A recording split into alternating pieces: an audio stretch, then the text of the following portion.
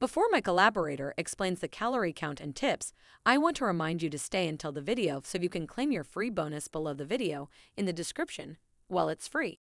It shows you how to know your real calorie needs and adjust your daily calorie intake with no cravings.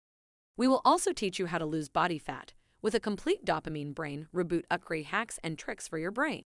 It is not a strict diet, hard to keep, but a 7-step process to copy-paste. It's like a washing pressure for our insides, and we keep it fun and easy to apply. Now let's start the video. Are you a fan of juicy, flavorful chicken thighs? Whether you're grilling, roasting, or pan-frying, chicken thighs can be a delicious and satisfying meal option. But if you're watching your calorie intake, you might be wondering how many calories are in chicken thighs. Well, the good news is that chicken thighs are actually a fairly low-calorie protein source. A 3.5-ounce, 100-gram serving of boneless, skinless chicken thigh contains around 165 calories.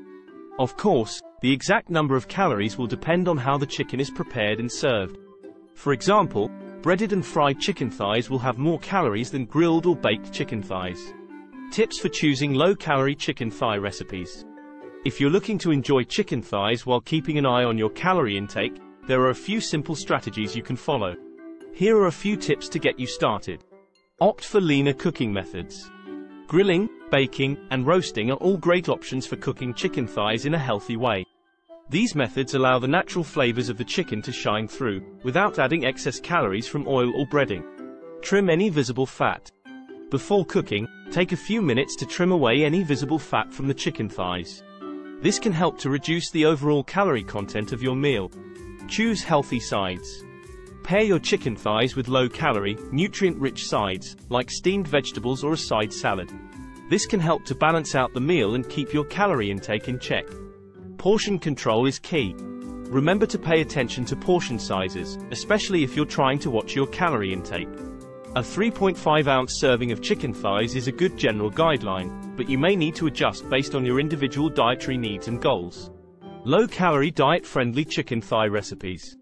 If you're following a specific diet or trying to cut back on calories, you might be looking for a recipe that's a little lighter on the waistline.